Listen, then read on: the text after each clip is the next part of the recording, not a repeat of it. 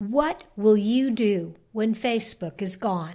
Now, I'm not trying to spread fear and panic, and I don't expect that the platform will disappear overnight. But let's face it, technology changes, platforms change, and so do fads and trends. At some point, Facebook will diminish. A decade ago, everyone thought that AOL was the be-all and end-all. And the answer to the question is actually simpler than you imagine. While social media platforms are important, the one constant in your business is your website. And so while you will continue to share content on Facebook and other social media platforms, remember to be cultivating your community and driving them to your website and to your email list.